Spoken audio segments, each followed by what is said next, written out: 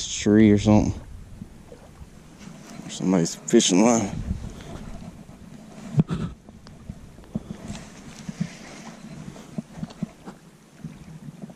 It was coming.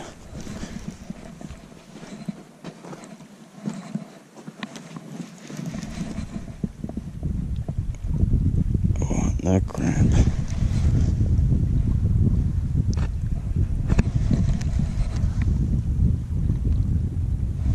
Big tree pounder.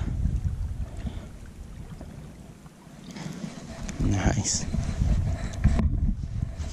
Well, I'm at the lake today, as you can see. Just going to do some bank fishing tips and tricks that I've learned. Let you guys know about them. Maybe it'd help you guys out. New reel. What do you think about that?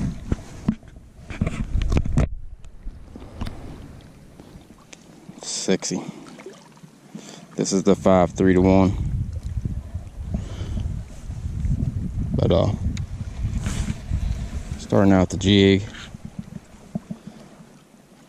Always pull a little line out so your jig will fall straight down with any bait. It'll fall straight down instead of fall toward you. That's a big key to this.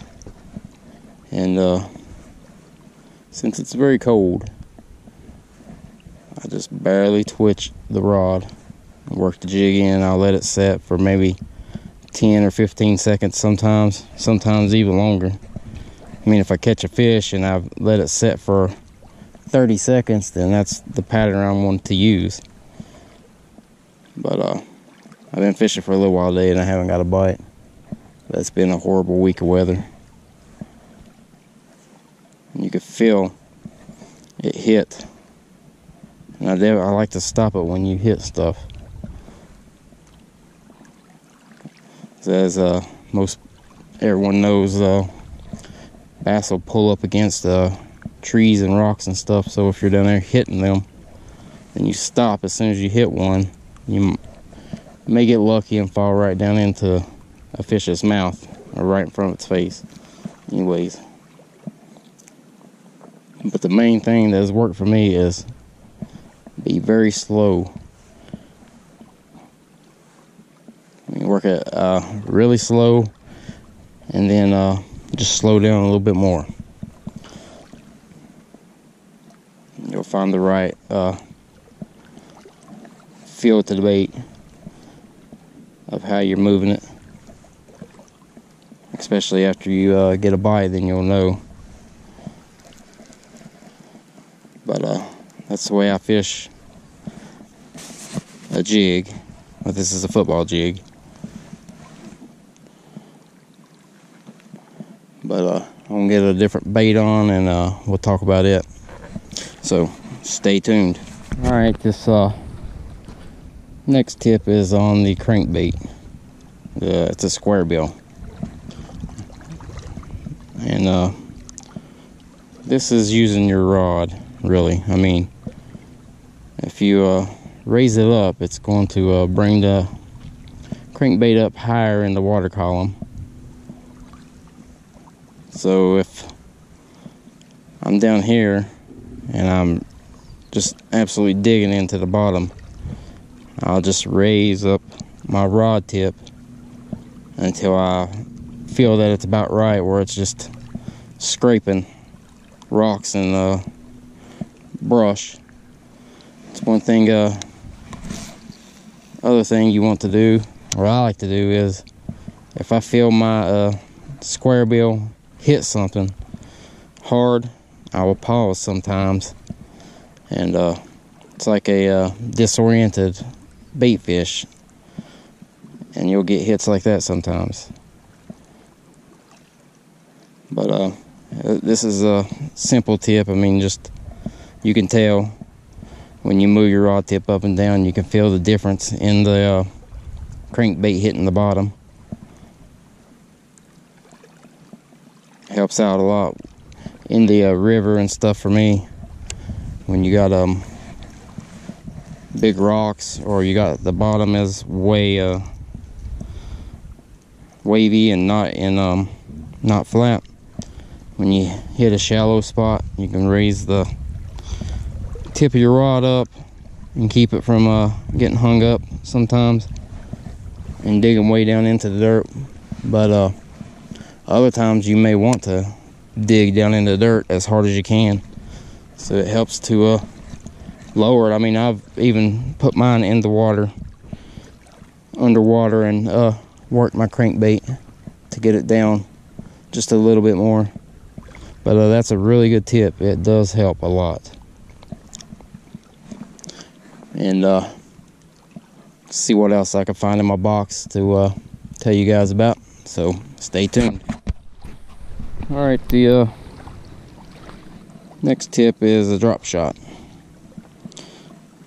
Most of you know drop shot. There's the weight, there's the bait. It's kind of hard to tie until you learn how to do it. Then it's very easy. But for some reason, noticed a lot of people think that the drop shot doesn't work for some reason around here. I mean, I think I was fishing Patrick Henry Lake, and there's some people up behind me. I was in the water on my kayak, and they seen me using a drop shot, and I heard them talking and saying that it didn't work around here. I've caught tons of fish on this drop shot, and well, in my Christmas tournament, I caught that 19-inch 3.5-pound largemouth on a drop shot. So they do work. I mean, you can mimic a dying bait fish very easy with this, and especially now in the cold, working it very slow, it's awesome bait. I mean, all you really have to do, let it sink to the bottom, then just kind of pull up, and or give it a couple little nods and jerks, twitches. But that's all I do. I let it sink, and then I'll just snap it like that. And then your bait's coming up and falling back down. And I really like using paddle tails on it, because it works that paddle tail like crazy going up and down like that. But this is a very effective bait in the cold weather. I love using it. It's probably one of my top 3 ways to fish. I mean, you could fish pretty much any soft plastic on here. Flukes, worms. You can wacky rig a worm like with it. You can Texas rig. I got a small hook on now because I'm using I think this is the Bass Munitions rainbow trout one.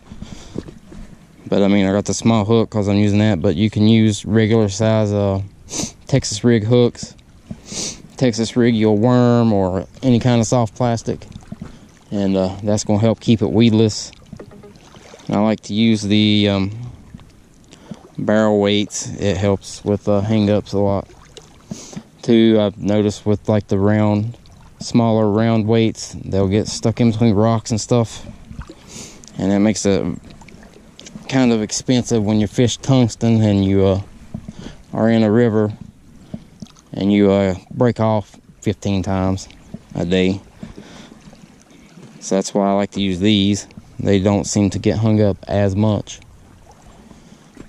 But I think I got one more thing I want to get out and talk about with everyone, so just hang on a minute. Alright, the last thing I'm going to talk about is the jerk bait.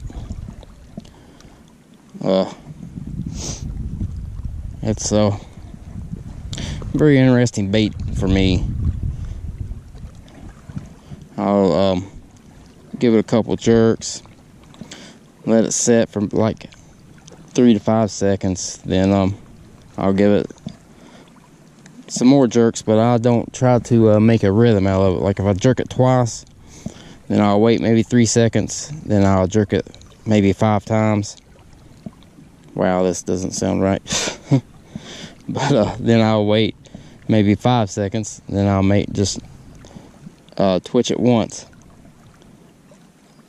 And again, you're mimicking a dying bait fish pretty much. But something else I've caught fish with, I don't get hung up and lose it, is I've looked it up on YouTube, and I've not really seen anybody do it, but I just slow reel it sometimes, and I've actually caught fish doing that quite a bit.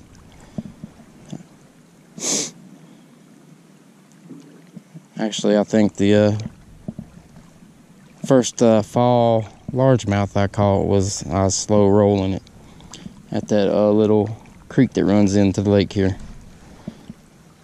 at that bridge. I think I was using that an Ima.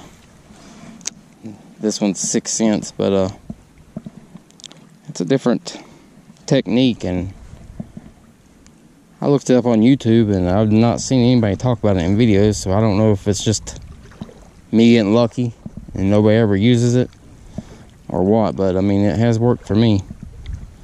So it gives you a different option with the old jerk bait instead of just jerking it. And the jerk bait is really good in the winter and spring, summer, fall. I mean, all year jerk bait is one of your better baits to go to and use. I mean, it makes for the fish think they're getting an easy meal of a fish that's just about dead. And there's so many different ways you can work it. I mean, some people jerk and reel and jerk and reel, and they don't pause ever. It's just I guess more or less how you pattern the fish for when they're biting the jerk bait. But I think that's going to do me for today. I just want to give you guys some tips on what I've been using to catch fish with. I mean, I've done pretty good this fall, catching some nice fish. I won the Christmas tournament, and I won it by Texas rig, and I just slowly worked the Texas rig. I would throw it out there and let it sink to the bottom. I would let it set before I'd even touch it for probably 20 seconds. Then I'd just slowly jerk it up 3 or 4 times, and I'd just let it set. I mean, I was pretty much dead sticking the bait, but that's what was working. So that's what I did, and I won because of it. And yeah, I caught that big largemouth on a drop shot, but I mean, it was still the same, pretty much the same technique. I was using the one of the little Megabass paddle tail minnows, but I mean, with the drop shot, I was still letting it set for ever before I would twitch the rod. But just wanted to give you guys some tips and tricks, maybe help somebody out this fall and winter. It's almost winter, and the fishing's just going to get slow and slow and slow until spring and starts warming back up. But hopefully this might help one of you guys get on some fish. And as always, thanks for watching, guys. Hey everyone, I hope you all enjoyed the bank fishing tips. I mean, that's the way I've been fishing mostly this fall. Now going into winter, I'm gonna keep doing the same thing because it's working so well. It's done very good for me. I've caught quite a few fish this fall, way more than I have caught last year. But I'm going to end this video with a Christmas giveaway. To be entered, you need to like the video, be subscribed, and comment the hashtag giveaway.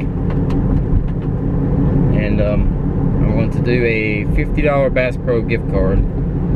That way everybody can use the Bass Pro card. You can order online or go to your local Bass Pro shop if you have one.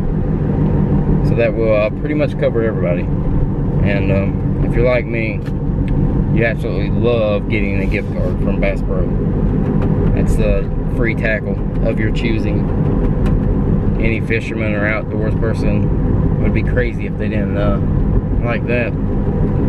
So I think that's what we're gonna do. I will run this giveaway to maybe a few days after Christmas, because Christmas is gonna be hectic. I got 3 kids, so I'm gonna be doing a lot of stuff during the holiday. So just hashtag giveaway to enter, like the video, subscribe. Pretty much the same as always. Easy giveaways, the way I like to do it. I don't like how some people do their giveaways and you got like 50 steps to go through. It's just insane. Why make it so hard? But I hope you guys enjoyed the tips, and good luck to everyone on the giveaway. Stay tuned.